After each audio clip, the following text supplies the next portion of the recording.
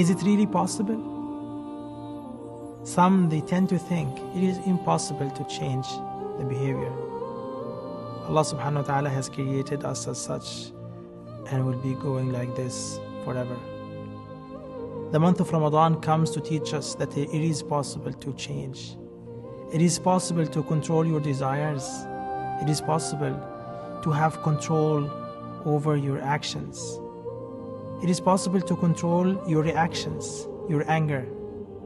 It is possible to control this.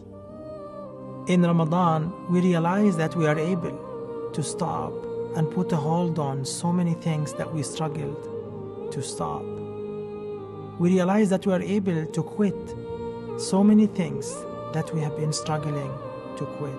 We learn this in the school of Ramadan, and we learn that the change is possible.